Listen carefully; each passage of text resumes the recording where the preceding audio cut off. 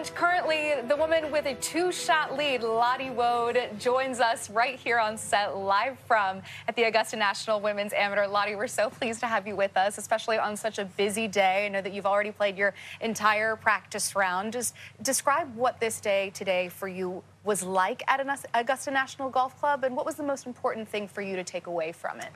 I think any day playing Augusta National is going to be a pretty good day, so I was just enjoying playing the course and just really focusing on like my lines off the tee, places to miss it around the greens, because there's definitely certain places you do not want to miss it on this course. So using the stuff I learned from last year about this course and just trying to put a plan together, really. Lottie, every single time you tee it up, you're in the hunt. You're either winning or you're right there. What are your strengths and weaknesses, and what is working so well for you right now? My strengths is usually like my approach play. I usually hit a lot of greens, try and like minimize mistakes and give myself a lot of birdie chances. My weakness is usually however I win or not can depend on how I putt usually.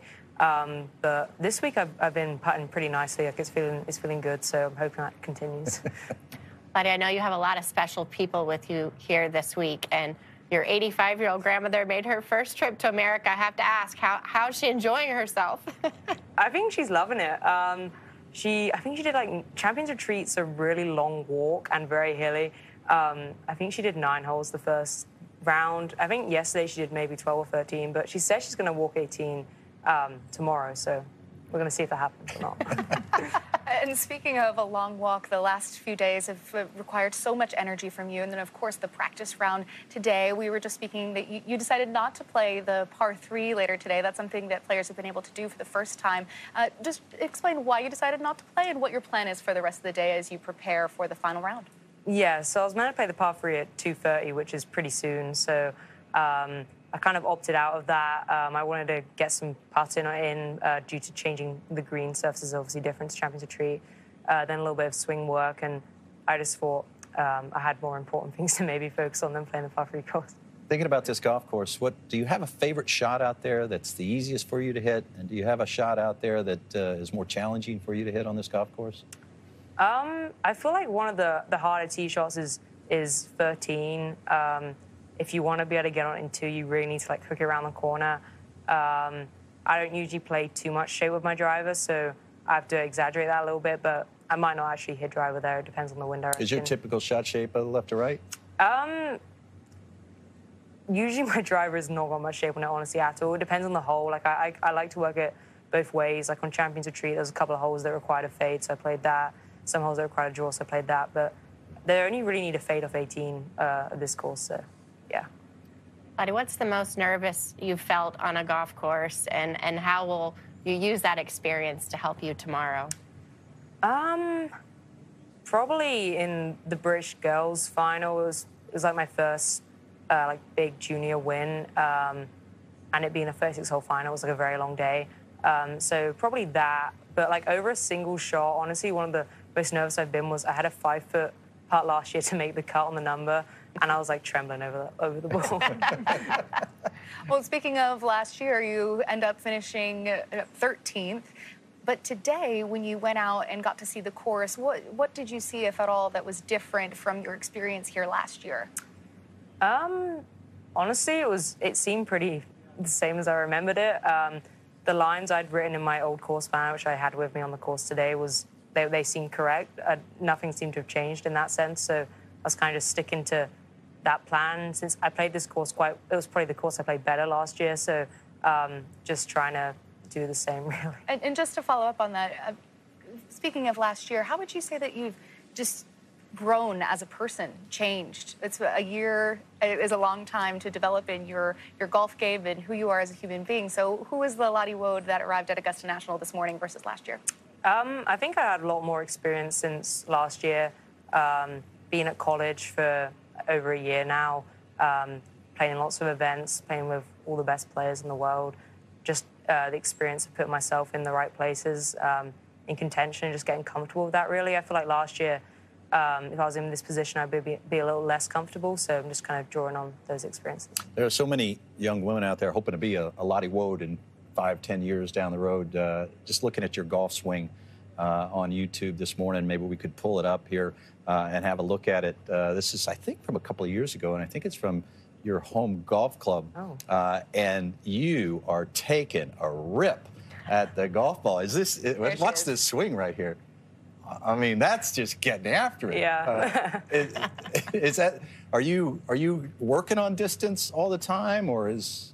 I mean, I don't really hold back with driver. You get after it.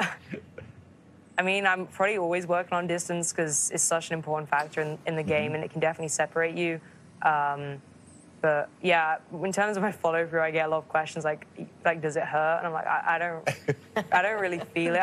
Like no one thinks about their follow through, so it's just like what happens really. So your development when you were growing up, what kind of things did as Beth Ann was just talking about your teacher, what kind of things did your teacher work with you on and sort of underpin in your development? Well, obviously we worked on technique, but like everyone worked on technique. Probably just being able to hit different shots. Like I can hit lots of fades, draws, like low, high, like be able to have all the shots in the bag. So all those 9 shots. Yeah, like that's what we work on a lot. Particularly, especially in the summer, we play a lot of links golf, so we're playing in the wind a lot. So being able to play all those different punch shots, take the spin off, which helped yesterday.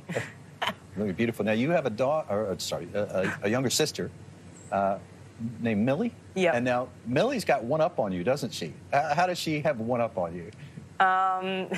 She's gonna love me for saying this. She got a hole-in-one at Farnham, our home course, when she was probably around 12, and I'm 20 and I haven't had one. So, and like she doesn't even play. Like she's a social golfer. She'll rock up once a month and tee it up and shoot her handicap, and she's like, yeah, I've got the natural talent, but I just can't be bothered to practice. So I need to eventually get one. I've had one with my second golf ball, but I know that doesn't count. So. Lottie, are you a leaderboard watcher? Will you want to know where you stand going down the stretch? Yeah, I am a leaderboard watcher. Particularly yesterday, when I was 2 over through the front 9, which I consider probably the easier 9, I thought I was not doing very well, and then I looked at the leaderboard, and I was probably around 5th, 6th at the time. So that kind of made me realize that you need to stop being a little too harsh on yourself, and you're just still in the tournament. So I do like to know where I am, so I know, especially on this course where you have to go for certain stuff or not. Is there a past or current player that you draw inspiration from in the game? I don't know. Probably in the female game, Nelly Corder. I feel like everyone says that, but she's an amazing player. But in the men's game, probably Scotty at the moment. The way he's just dominating the game, and he also has like a kind of unorthodox swing, and people are telling him to change it or whatnot, and I kind of like that he's just stuck with it.